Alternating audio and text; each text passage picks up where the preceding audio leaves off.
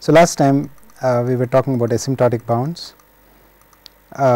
We showed that for very large block lengths there is a certain region where the best codes are to be found, and I will not dwell on that since that lecture is available to you. And after finishing the section on asymptotic bounds, we went on to talk about decoding techniques, and we said that a principal goal in decoding is to actually try to minimize the probability that you will decode a code word in error, which is very natural. And then we saw that the minimum probability of error decoder first of all reduces under the assumption that all the code words are equally likely, which is often the case, to maximum likelihood decoding. That is, you choose that code word which is such that y given x is the most, y being the received vector, x being the code word, and in turn we reduce that to the minimum distance decoder. That is, you simply decode to the nearest code word, in nearest in the sense of Hamming distance. And I think this is something that we discussed right in the beginning, and in a sense you would have said, well, that is obvious, and that is true, it was obvious even then, but we needed to actually go through the motions of actually proving it. So, then with that preview, let us go back to that review. Let us go back to our present lecture, and I am going to call this standard array decoding. So, this will be our lecture 14.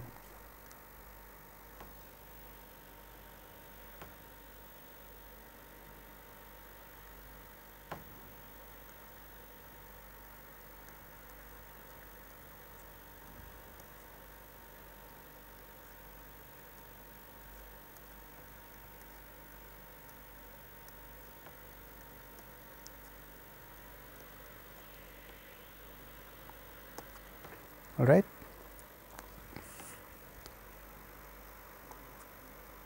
So, recap from the last lecture, we looked at asymptotic bounds,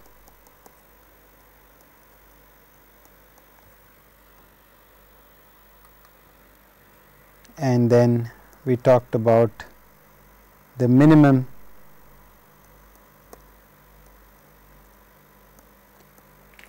probability of error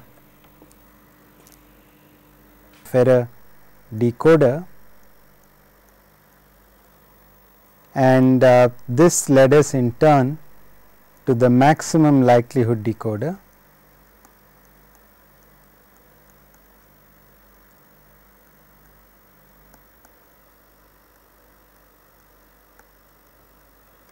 and again in turn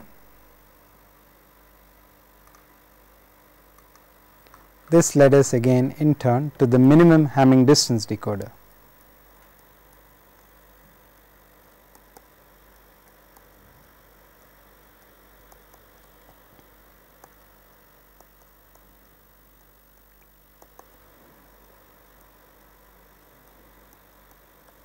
And as abbreviations, let me abbreviate and write this as MLD, that is very commonly employed, and we will refer to this as the MDD, or the minimum distance decoder.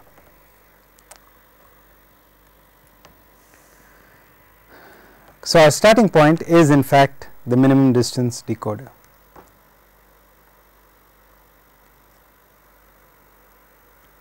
Let us adopt the following channel model.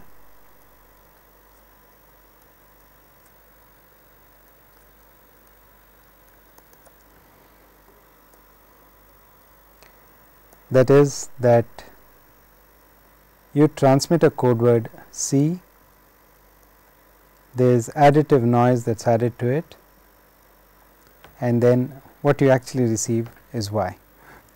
Now, we are still operating over the binary symmetric channel.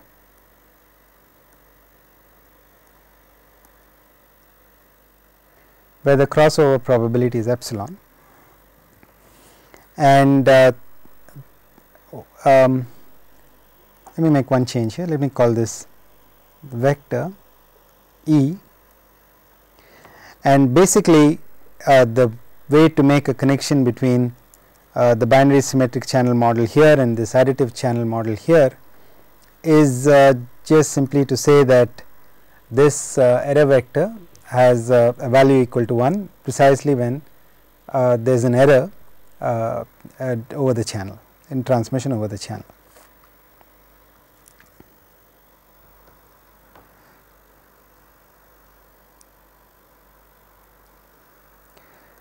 The minimum distance decoder chooses C hat, and by C hat we will mean the decoded code word,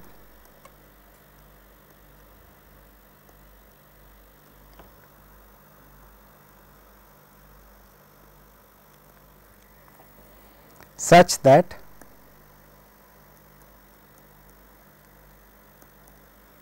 and I have told you that I will abbreviate this by S dot T dot, such that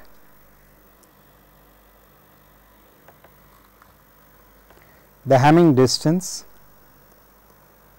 between y and C hat is a minimum under the restriction that C hat belongs to the code. Okay. So, this script C here denotes the code. Now, in turn, this is equivalent to saying, and I will illustrate this with a picture. So, let us say you have the set of all n tuples here, and somewhere in here you have the received vector, and there may be competing code words. So, there is a code word x 1 and there is a code word x 2, and what you are trying to do is you are trying to decode to that code word which is closest in Hamming distance. Okay. So, what we do is we compute, one way of finding the closest code word is to actually compute y plus x 1, and let us say that this vector is E 1. So, we could compute y plus x 1, we could also compute y plus x 2, and let us say we call this E 1 and this as E 2. The reason that we are writing E 1 and E 2 is because these, I mean, if x 1 was the transmitted code word, then E 1 would actually be the corresponding error vector. So, in that sense, when we add the x's to the y's, what we are actually getting is a list of the potential error patterns, and now what we want to see is which is the closest code word, but that is completely equivalent to saying what is the error pattern which has the least Hamming weight. Okay. So, we have now made a subtle shift, and instead of looking for the closest code word, we are saying let us look for that error pattern whose Hamming weight is the least. Okay. So, and if you want to actually pictorially view this, you can think of this as though there was a line joining these two, and this line represents E 1 and this line over here represents E 2, and what we are really interested in doing is finding that code word whose corresponding error vector has least Hamming weight. With that as background, now I think you will agree that what I am going to write down now is a completely equivalent decoding algorithm. Thus, the decoding algorithm, this is the minimum distance decoding algorithm,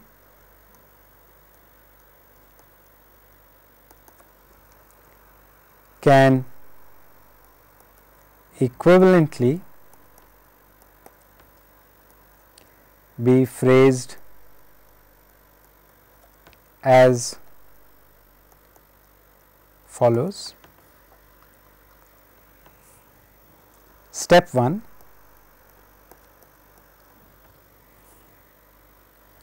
form the set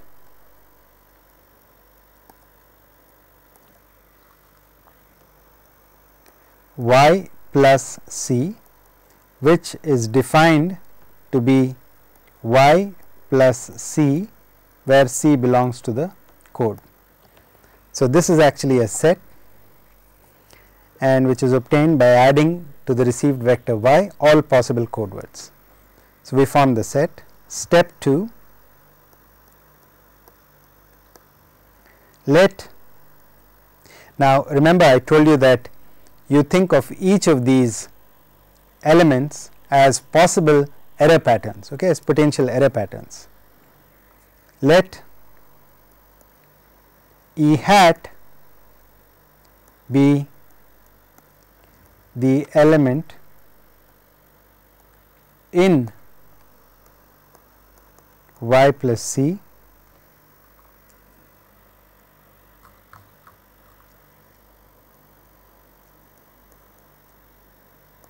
having least Hamming weight.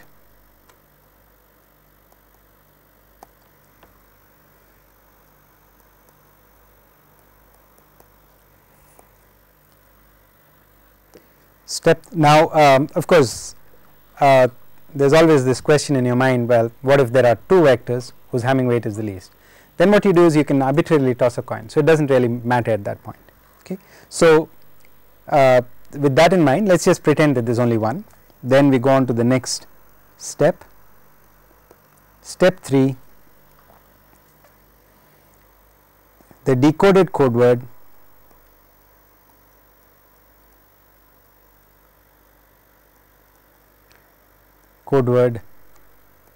C hat is then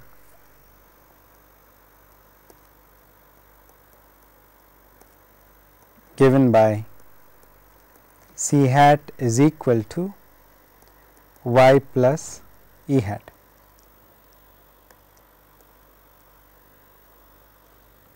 And if you think about it, in some sense what you really are doing is you are saying that, you know what, trying to estimate the code word is really the same as trying to guess what the error pattern was.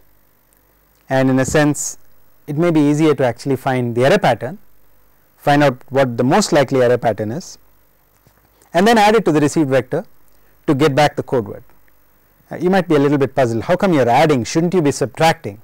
Yes, you should be subtracting, but the point is that when you are doing arithmetic modulo 2, it does not really make a difference whether you are adding or subtracting, and for that reason we add it back. Okay. So, again just to recap, the idea is that it is very clear from this picture here. Here is your received vector y, and then you are trying to decide the closest code word. By the way, I am interchangeably using x's and c's to represent the code word, hopefully that causes no confusion.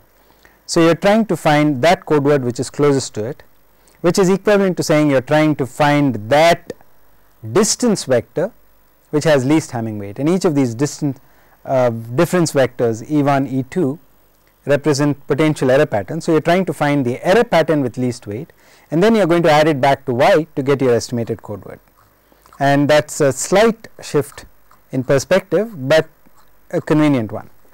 Okay. So, now we have this. Now, there is one thing that I would like to actually bring to your notice here, that is this this set that I have declared over here, right. I have put down a set over here, and we have actually encountered this. We have encountered this way back in an earlier lecture when we were actually talking about cosets of a subgroup. Okay. That time we wrote the cosets in multiplicative form, whereas here we are actually writing it in additive form. So, maybe let us see, since we have the technology, why don't I take you back to that lecture so that we can take a quick look at that.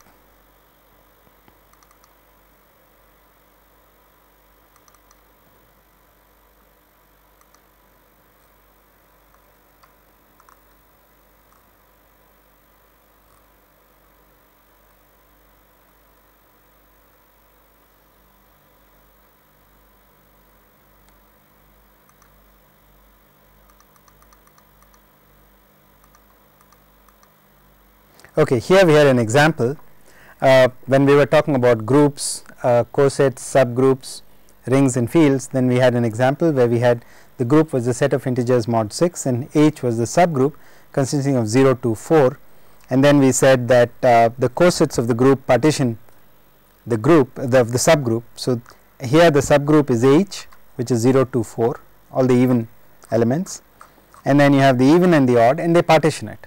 Okay. So, right there we had introduced this notation H plus B. So, we are exactly the same situation where you have a subgroup which is the code, and then you are adding an element to it. Okay. So, hopefully that helped put things back in perspective. So, let us get back to our lecture. So, here, so the role played by H is now played by the code, and so it is in the same sense. Okay. So, we will just make a remark here. So, note that y plus c is a coset of the subgroup C of f2 to the n. If you look at the set of all n tuples, now that forms a group under addition modulo 2 component wise, and then the code C is itself a subgroup. In fact, all linear codes are always subgroups, we went through that, and therefore, you are looking at actually a coset. All right. And I think at this point it may be good to do an example, but there is another one other point I will make. Note that 1, so let us call this 1, okay, 2, and hence the decoder action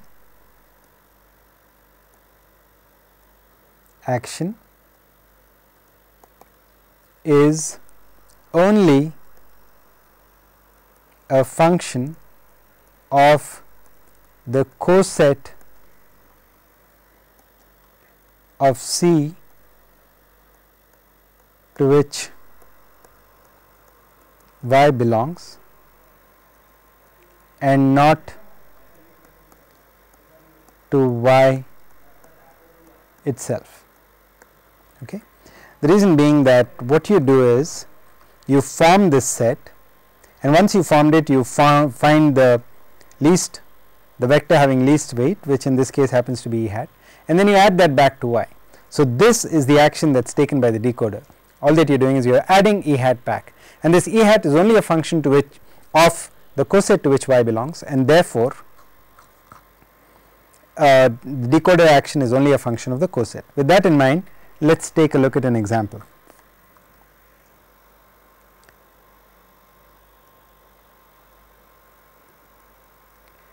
So, in our example, let C be the following code.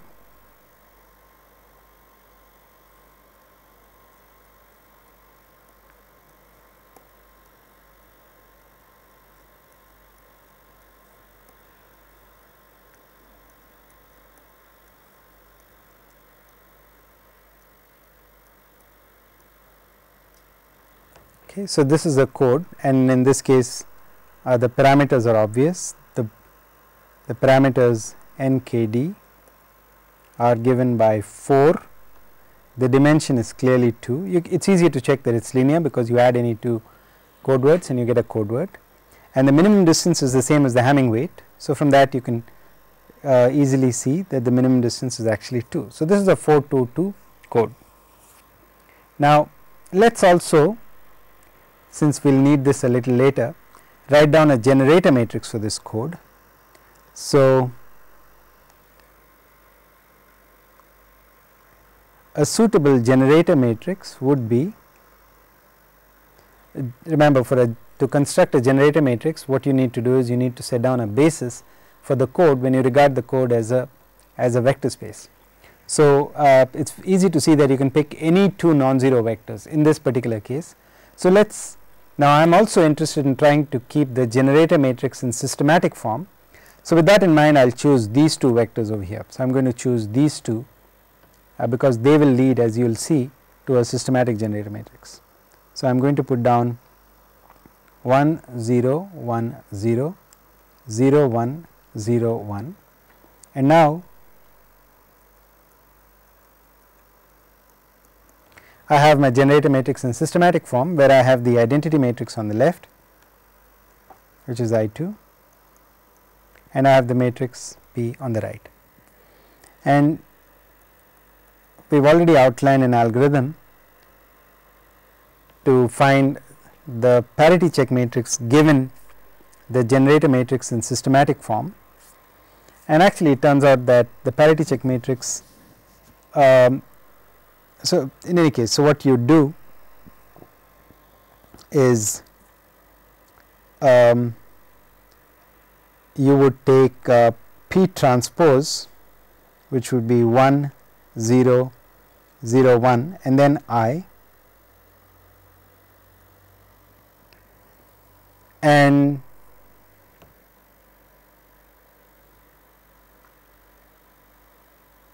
so you find that in this particular case, in reality the parity and generator matrices are both actually the same, and that happens for a class of code known as self dual codes, but that does not need to bother us. Okay. That is just a coincidence which is of no consequence here. Now, I am going to set up a table, okay, and that table is going to have 4 rows. So, 1 2 3 4, so that is 1, and it is going to have 4 columns.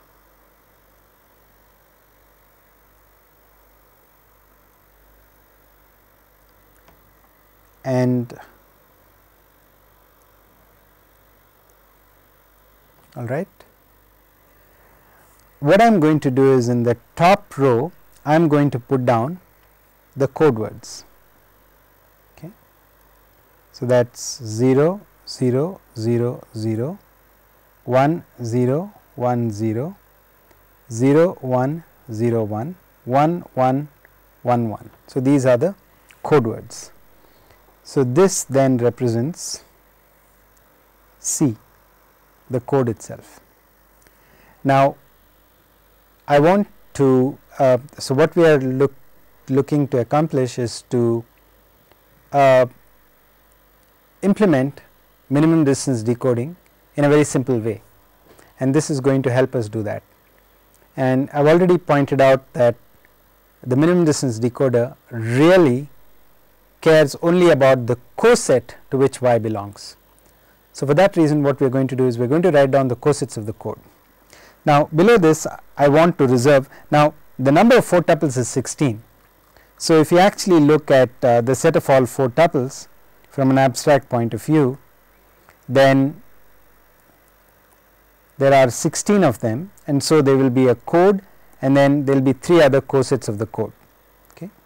So, you can partition this entire space into the code and cosets of C, the 3 other cosets of C, 3 other cosets. C itself can be regarded as a coset. There are 3 other cosets of C. So, now we want to put down the cosets, but over and above that I want to actually put them down in a certain way, and the reason for that will become apparent in a little while.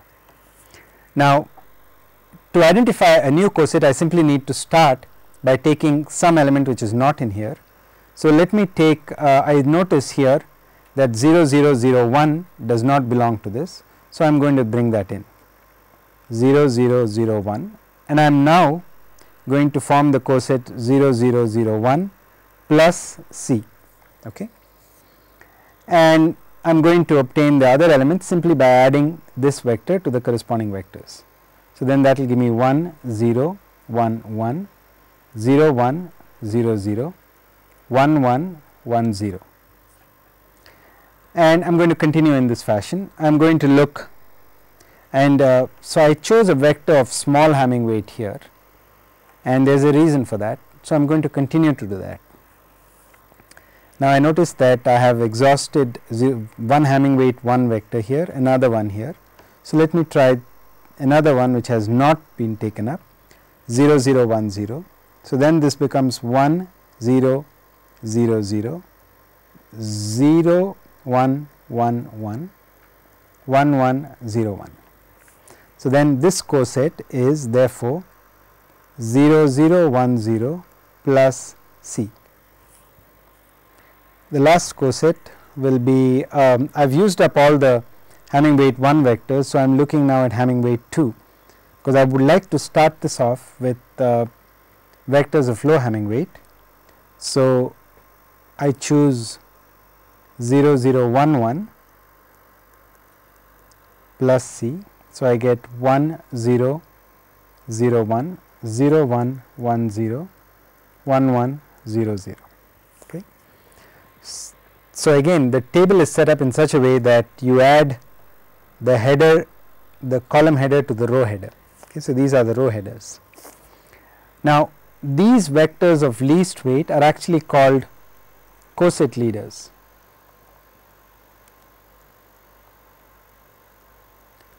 The vector of least Hamming weight in each column is called a coset leader.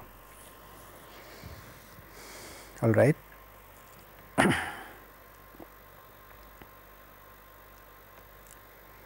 So, how would you use this for decoding? So, let us try an example here. An example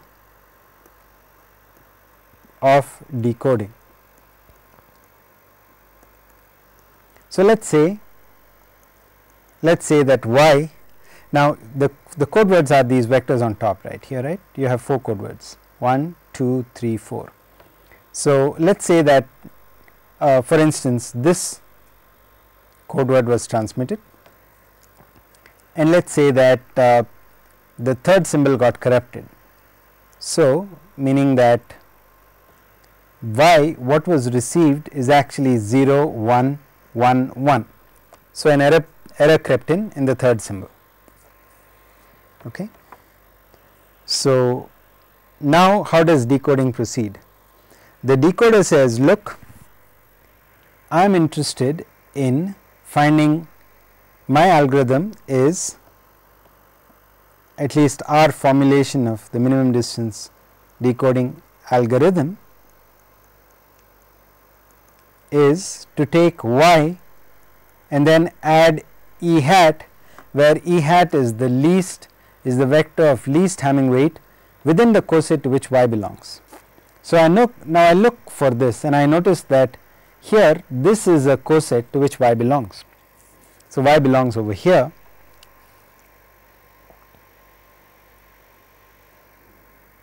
okay, and the coset leader is 0 0 1 0. So, what I do is I take 0 1 1 1 plus 0 0 1 0 to recover 0 1 0 1, and I have correctly decoded. Okay. Now, so this table makes decoding very easy to visualize, because all that you do is you pick your received vector out of this table, and then the vector to which you actually decode is the vector that is at the top of the column. So, for example, here was your received vector, this is your coset leader, you added and then you actually got back the code word which is at the head of the column. So, that is how decoding proceeds here, and that will always be the case. All right. Now, there is a further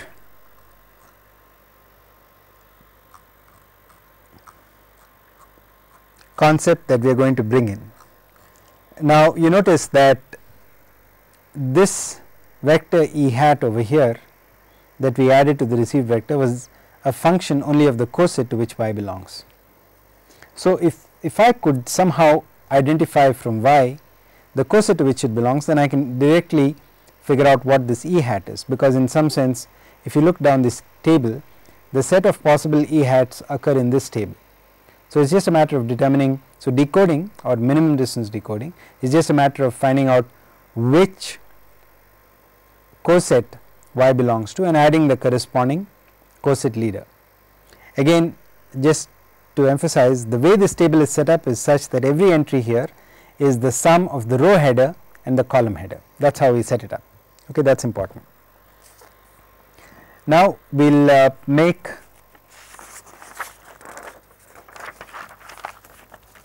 an observation which is important.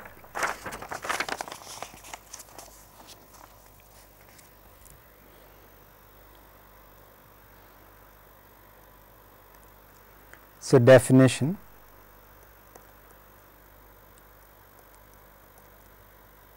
the syndrome S associated to a received vector y is given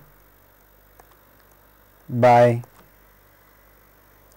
S is equal to h times y. Okay.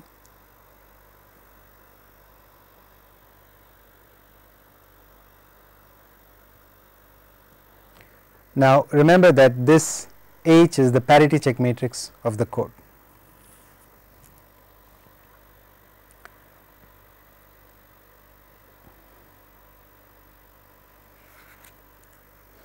For example, if y, now let us go back to what we had earlier here. So, we had y is equal to 0 1 1 here. So, let us go down over here and say that y is 0 1 1 1.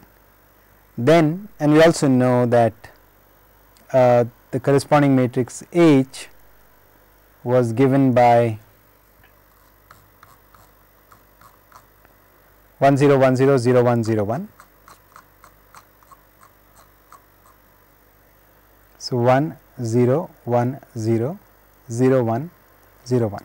So, we just have to simply compute the sum. So, S is equal to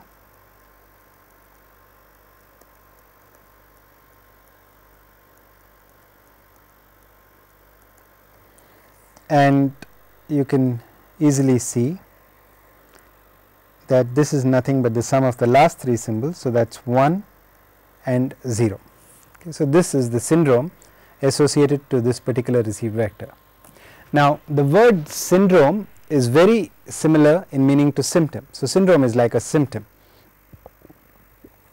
So, just like a symptom tells you something about a disease, a syndrome tells you something about the error pattern. And as it turns out that for linear codes, the syndrome tells you all that you need to actually find out the most likely error pattern and therefore, the most likely code word. So, the key to that lies in this lemma.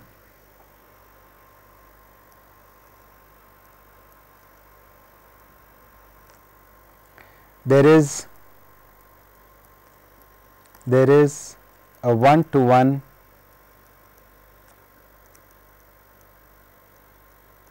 correspondence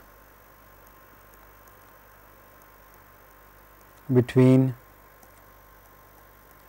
the cosets y plus c of the code and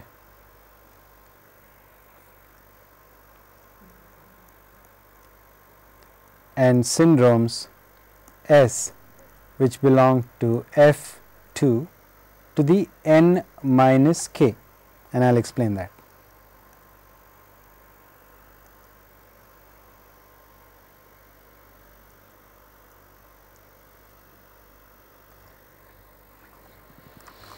So, back over here you notice that in order to compute the syndrome you multiply H by y, and we also know that this matrix H is an n minus k by n matrix. Okay. So, that is why this resultant vector will always have n minus k components, and that is the reason for putting n minus k there. So, proof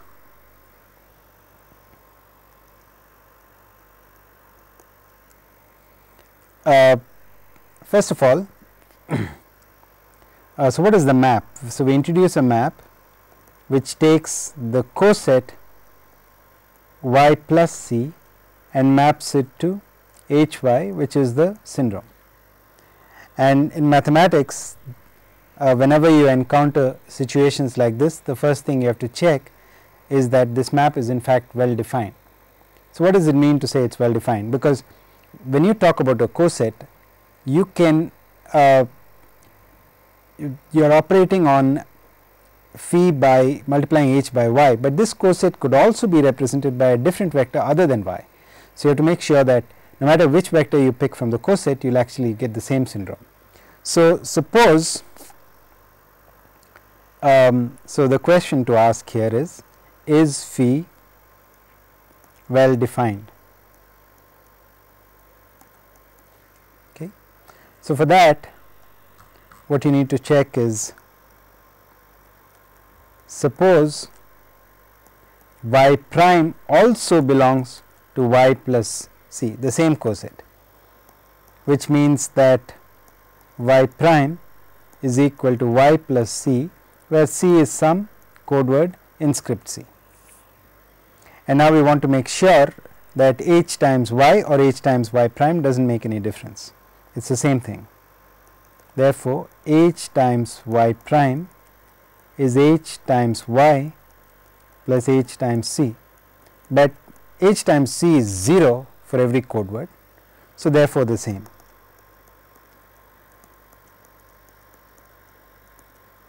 And this is what we wanted to show. Therefore, it is well defined.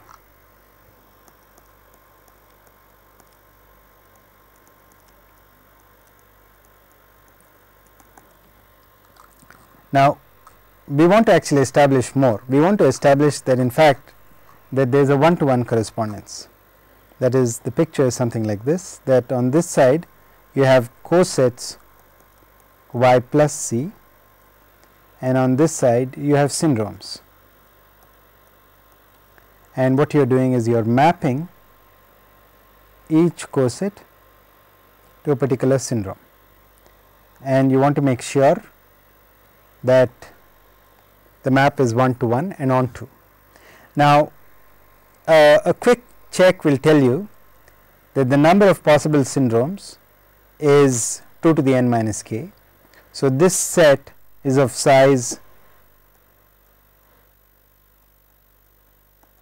equal to 2 to the n minus k, and since the set of all n tuples is partitioned into cosets by a code and the code has size 2 to the k, there are 2 to the n minus k cosets as well. So, you are actually looking at a mapping that is taking place between two sets whose size is the same. So, the only issue is, now is this one-to-one, or is it possible that for some other y1 plus c, which is a different coset, is it possible that some other coset will also be mapped onto the same syndrome? Can this happen? So, let us put a question mark. As it turns out, it cannot. Okay. Suppose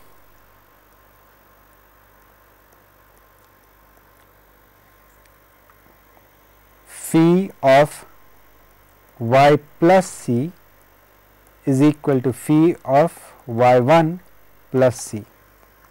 That is equivalent to saying that h of y is equal to h times y1, which is equivalent to saying that h of y plus y1 is 0, but that is equivalent to saying that y plus y1 belongs to the code, which is equivalent to saying that y1 belongs to y plus c.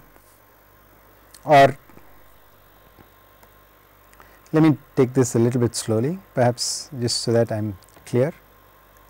This is equivalent to saying that y plus y1 is equal to c, where c belongs to the code, which is equivalent to saying that y1 is y plus c, c in c.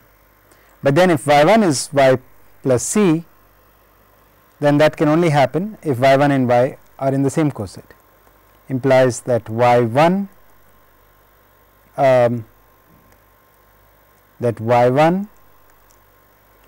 and y define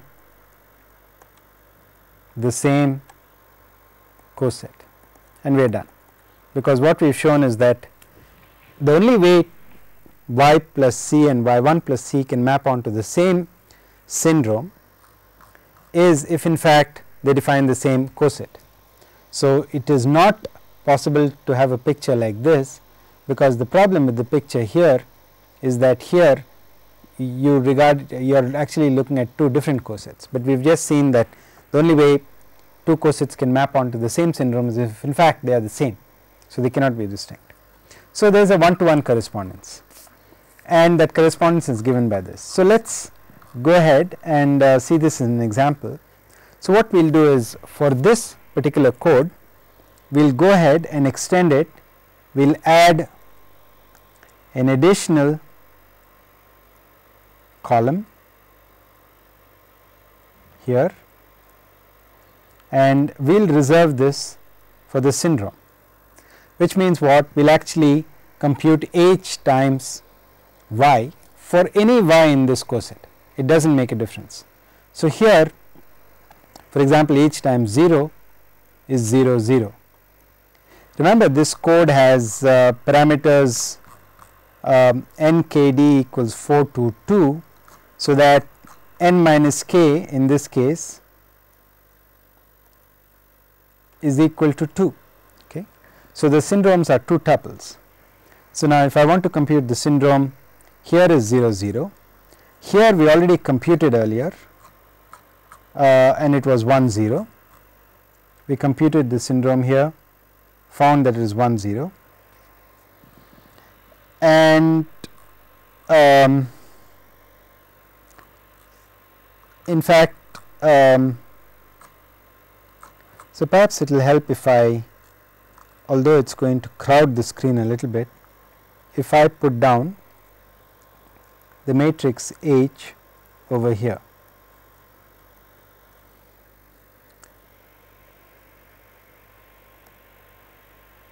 Let me use a different color which is slightly darker.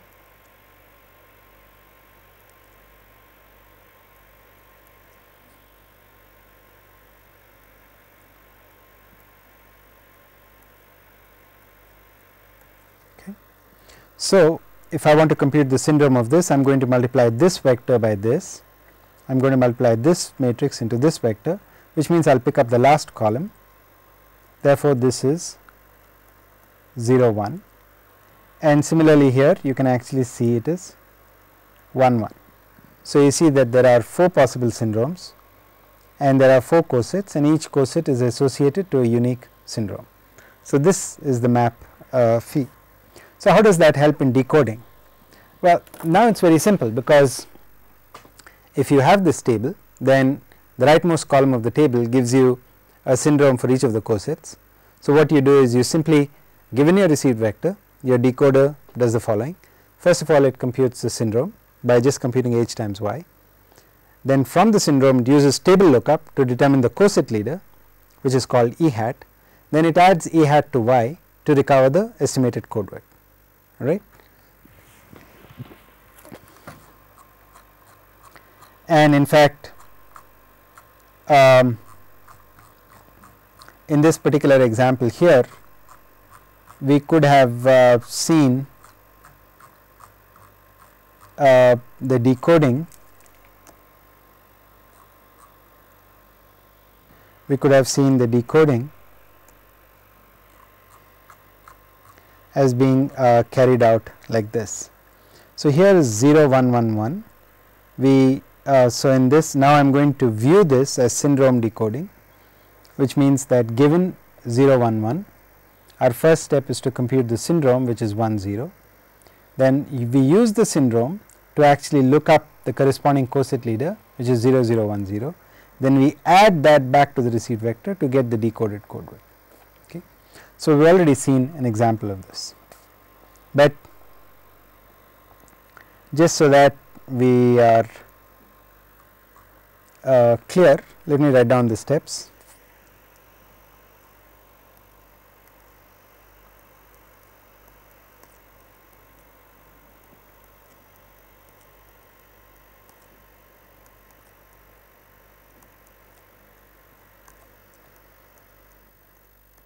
This leads to the following simple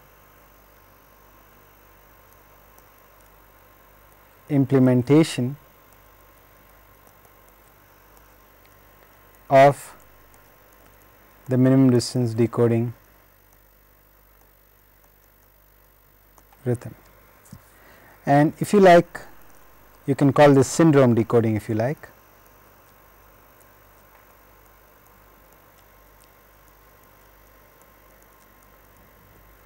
Or standard array decoding.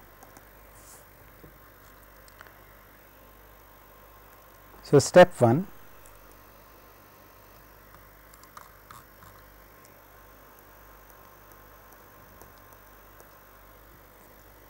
compute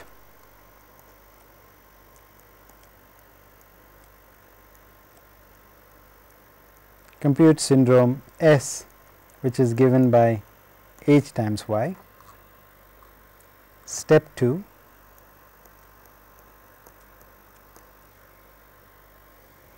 use table lookup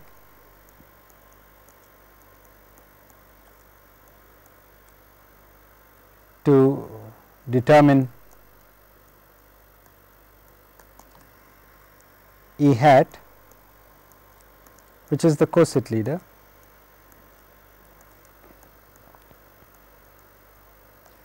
The coset leader associated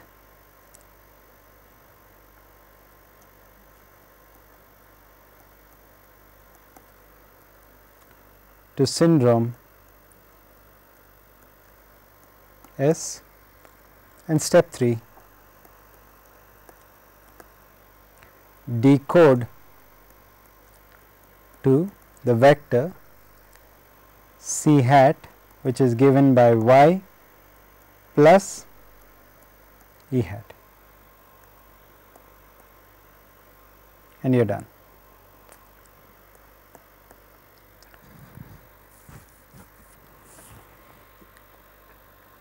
So, in actuality what that means is, so let us go back a couple of frames. What that means in actuality is that to actually carry out syndrome decoding, you don't need this entire standard array, you actually need only the coset leader column and the syndrome column. Everything else you can actually do away with, because you can compute the syndrome and then jump by table lookup directly from the syndrome to the corresponding coset leader, add it to the received vector, and you get your decoded code word. So, the rest of it, so these middle 3 columns in this particular case were not really required. However, there is another use for the standard array, and we will come to that.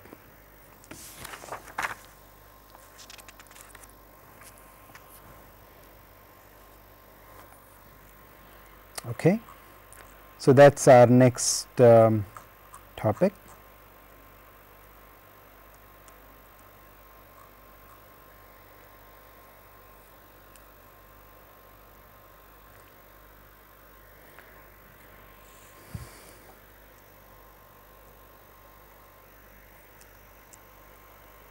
So, the next topic is performance analysis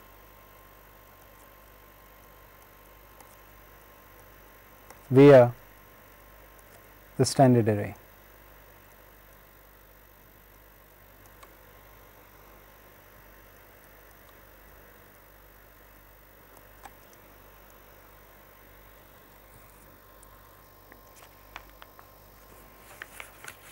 In this, so for this what we are going to do is I am going to go back to the standard array and I am going to reproduce it, but we are going to view it slightly differently. So, first let me select it.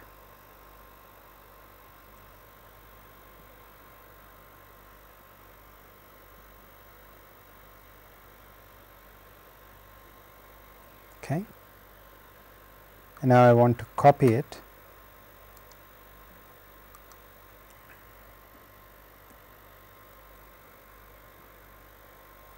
And I want to set it down here. All right. So, here we have our standard array. Let me get rid of some unwanted entries here.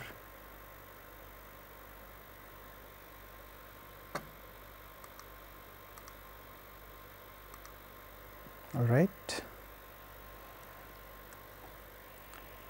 So, this is our syndrome, and let us also get rid of this line here. So, this is our standard array again. However, this time we are going to interpret the entries a little bit differently. Now, our earlier interpretation was that we view this as a table in which the received vector is one of these entries, and then to actually decode, what we do is we look at the row to which the received vector belongs, and then we look at the first entry in that row, and that is your estimated error pattern, and we add it back to the row, right. So, that was how we viewed it, but now we are interested in performance analysis. So, what does performance analysis mean? Performance analysis means that we are trying to determine what the probability of error of which is involved in decoding this code. Now, excuse me, this decoding algorithm is the best in terms of minimizing the probability of error. So, whatever the probability of error is, it is a consequence of the nature of the code itself. So, we are trying to say is this, what is the probability of error of this code when it is decoded to minimize the code probability of code word error. Okay. So, let us put that down.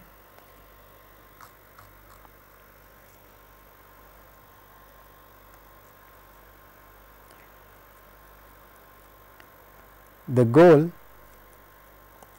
in performance analysis is to determine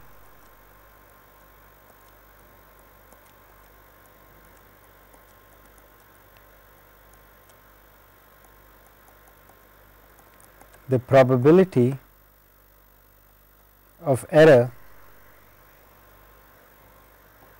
associated